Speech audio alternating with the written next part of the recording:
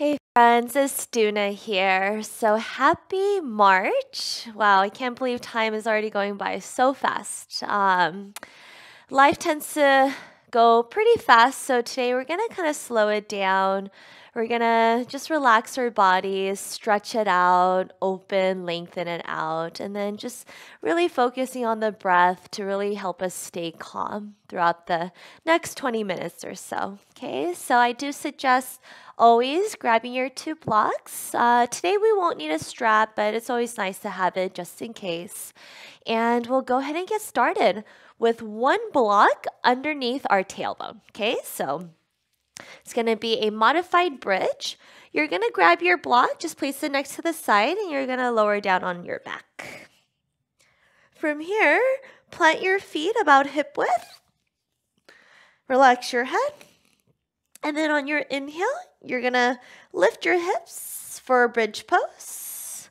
Then place your block. Let's start it off with the smallest height and place it right underneath your tailbone. So that bony part towards the sacrum area. Okay, and then you might take a few breaths to settle in here. Might have to readjust it a couple more times. And then just let your hips relax on top of it. Keep your knees bent, feet grounded. And then you could just rest your arms by your side. Let your shoulder heads melt down. Opening up through the chest. Taking an inhale here. Fill your belly, fill your lungs. And an audible exhale. Take a few more rounds of breath here. Feel free to knock your knees together with your feet as wide as the mat or as far as you can go without the knees disconnecting. So just finding that gentle stretch into the front hip. Getting that nice release to the lower back here. Softening through your jaw, your eyelids, and just relaxing all your muscles. Last inhale, fill it all the way up towards the top of your head. And a sigh out. Good. So if your feet are about hip width, you could go ahead and keep it there. Let's all meet there. Point your knees up and just drop your right leg all the way down to the floor and just let your right leg relax, allowing your toes to fall out nice. Now, if this is too much for your lower back, because sometimes, at least for me, I feel a little bit of tension in that lower back on that right side. I have to slightly engage the core by lengthening the tailbone towards the top of the mat. So if that's your case, go ahead and do that. Otherwise, just fully relax the leg and the body. Now you should feel that gentle twist into your right side body, into the psoas, inner thigh, hip flexor, your thighs. Last breath. Good. Replant your right foot and drop your left leg down towards the floor. This time finding that gentle twist, or rather stretch, to the left side of the leg and the hip. And you'll kind of notice that one side feels a little different than the other. At least for me, this side, I'm allowed to fully relax the leg without feeling any tension in my lower back. A few years ago, I did injure my lower back on that right side, so that's probably why. But this side feels amazing as I relax the entire body down. So just pay attention to your body. Remember, I'm only here to guide you.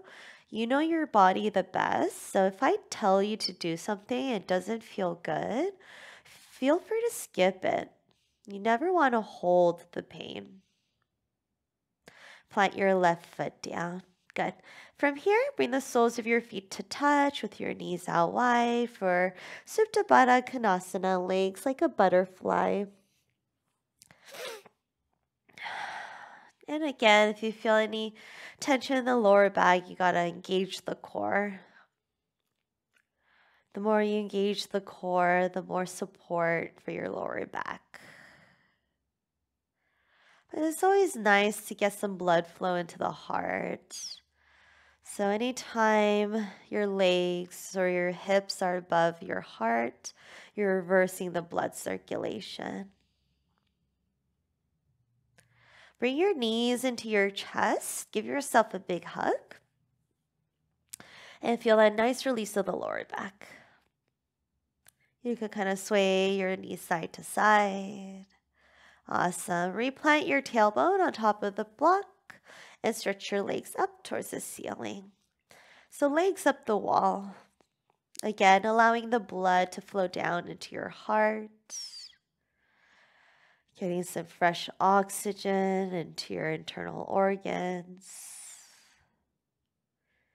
And just feeling rejuvenated here, but calm and relaxed. Feel free to flex your feet, kind of get the stretch into the Achilles and the calves, maybe even through the hamstrings for some. Or you're more than welcome to just fully relax the toes. Let your body melt down naturally. All right, so from here, you're going to keep your right leg lifted and just drop your left leg all the way down. Now we're going to work a little bit here, just a little bit. Flex your feet. Once you flex your feet, you should notice your legs start to engage, straightening through the legs, getting that stretch into your right hamstring, calf, and then that gentle stretch into the front of your left hip. Go ahead and switch sides. Use your core to switch sides. Keep straightening out through that right leg. It's okay if your right heel lifts up a little bit. Just keep it straight and engaged. Good. Let's go ahead and switch sides. 2 more sets here. Good. Nice and slow. Leading with the inner thighs. Last one, switch. And switch. Again, bring both legs up towards the ceiling. And then from here, bend your knees, plant your feet, and walk your feet as wide as your mat. Tee out your arms and just start to sway your knees side to side.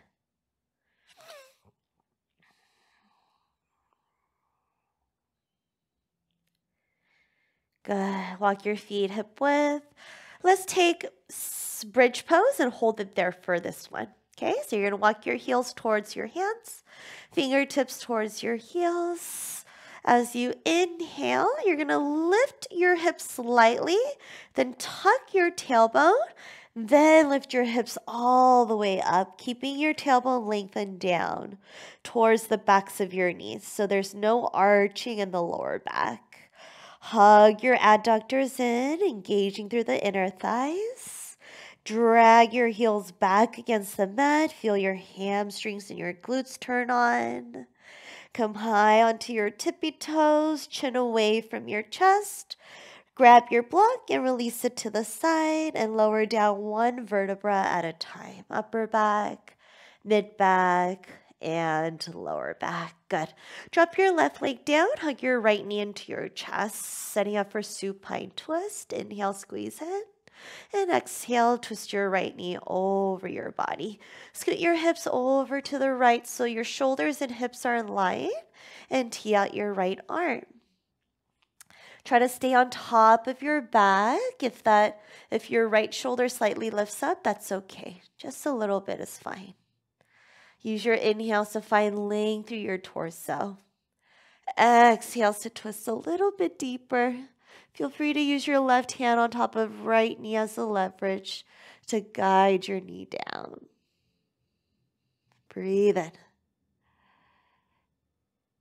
Get deeper on your exhale. Good. Other side. Take about 5 breaths in your supine twist towards the left, or rather, twisting over to the right this time.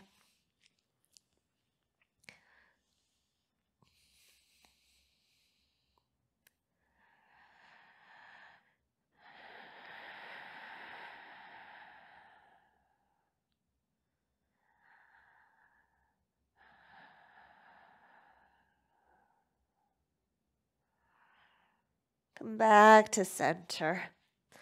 Hug your knees into your chest and let's rise up all the way up to seated position.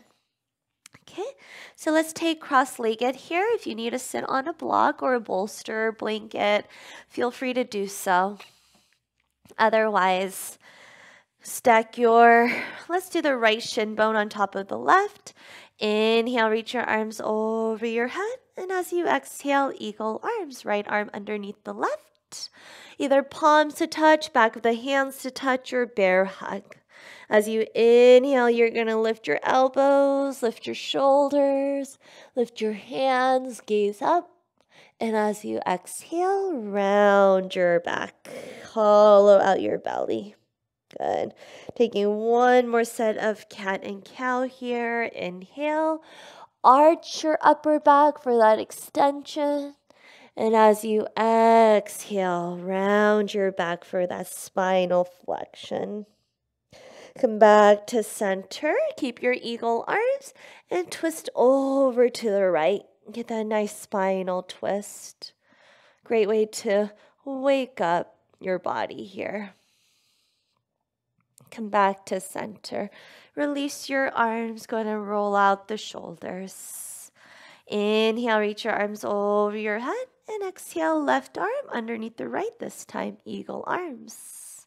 Let's take two more sets of cat and cow. Inhale, reach your elbows and hands away from the face. Gaze up. And as you exhale, round. Inhale. Exhale. Come back to that neutral spine, shoulders over hips, and twist over to the left. You got to use a little bit of your own body strength to help you twist. Use the arms to twist even deeper. And release. All right, so let's come on to our hands and knees. Grab your 2 blocks. We're going to take child's pose with the 2 blocks on top of our hands.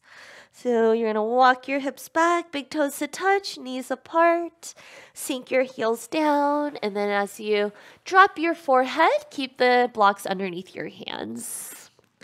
Relax the forehead, and then for now, just go ahead and relax the arms. Get deeper into the shoulders. Let your hips open, lower back lengthen.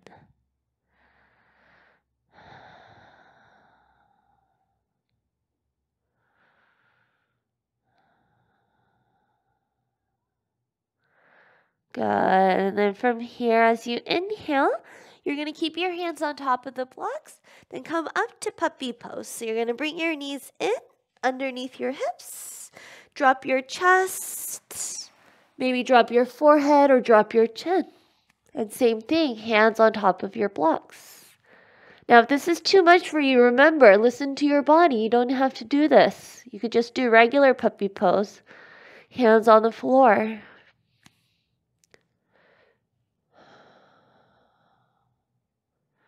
Especially if you're at a desk all day, you probably have a lot of tension around your neck and your shoulders area from, hunching over your computer.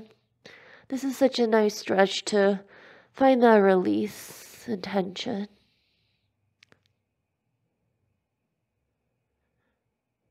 Good. Come back up and let's sit on your heels. If this is too much for your knees or your quads, just go ahead and have a seat on your sit bone. Inhale, reach your arms over your head. And then as you exhale, plant your right palm. Let's take a nice lateral stretch. Reach your left arm up and over. Keep your left shoulder back. Imagine reaching your chest up towards the ceiling. Find length even to your right side waist. Inhale, center, and exhale over to the left.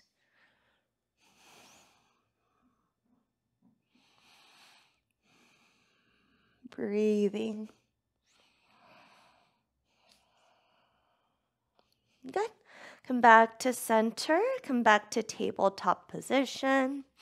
And let's step your right knee towards the right wrist for half pigeon. Right foot towards the left wrist. Walk your left leg back. Stay on top of your left thigh. Bend your right knee as much as you need. Flex your right foot. Center yourself so your hips are squared. Inhale, sit up nice and tall. Option 1, you're more than welcome to stay here. Maybe blocks underneath your hands or block underneath that right glute. Otherwise, hinge from your hips and fold over your right shin. You can stay on top of your forearms or come onto your hands. Forehead on top of hands.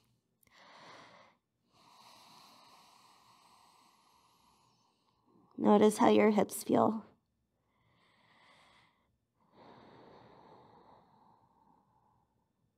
Notice how your breathing feels. Is it slow? Is it deep? Is it shallow? Is it getting stuck somewhere?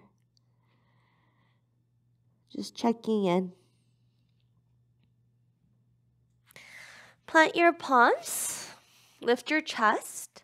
Then swing your left leg forward and hook your right foot into your left inner thigh. Then slightly twist your torso towards the left. And as you inhale, lift your chest, sit up tall. As you exhale, hinge from your hips and fold over your left leg. Don't round your back yet. So inhale, lift your chest again as you keep your left toes pointing up. And as you exhale, hinge from your hips and fold a little deeper. Let's do that one more time. Don't round your back yet. Inhale, lengthen. Reach your sternum forward. And as you exhale, fold. But keep reaching your chest forward. Good. Now, once you found your depth, you could go ahead and relax the forehead. So there's a little rounding in the upper back. That's okay here. Roll your left inner thigh down. Keep both sit bones grounded.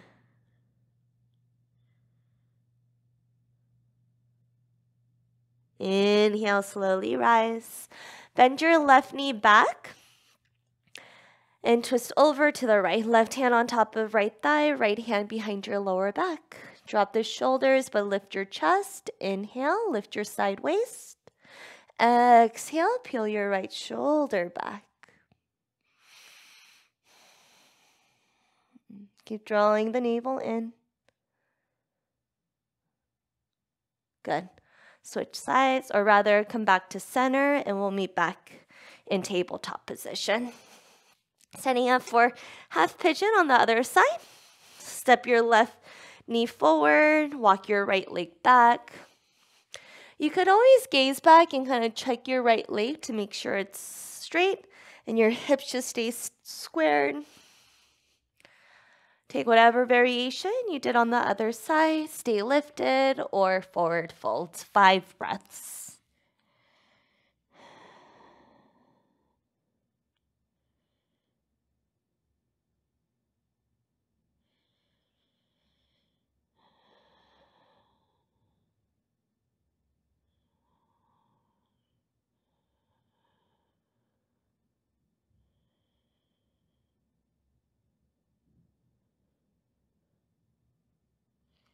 Inhale, slowly rise. Swing your right leg forward. Heading a hamstring stretch. Left foot into your right inner thigh. Keep your right foot flexed up. Feel free to bend your right knee. Inhale, sit up tall. And exhale, hinge from your hips. Remember, don't round your back yet. Take about 2 more breaths to find your depth, keeping that length and space in the front side of your body. Then once you can't go any further, then feel free to relax the upper body. Relax the shoulders. Maybe close your eyes. Tune inwards.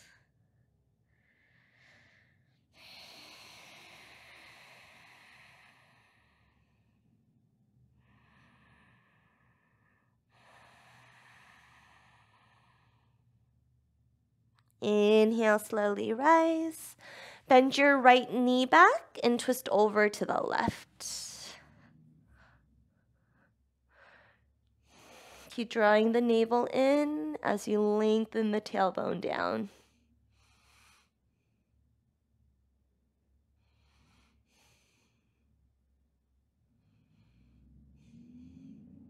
Good. Come back to center. All right, friends, let's go ahead and lower down onto our back. And take happy baby pose. Stomp your foot up towards the ceiling and grab for the outside or inside of your feet. If this is too much for you, grab behind your thighs. Drop your shoulders to broaden through your chest. So shoulders away from your ears. Bring the soles of your feet to touch with your knees out wide. Maybe press your feet in a little closer towards your belly.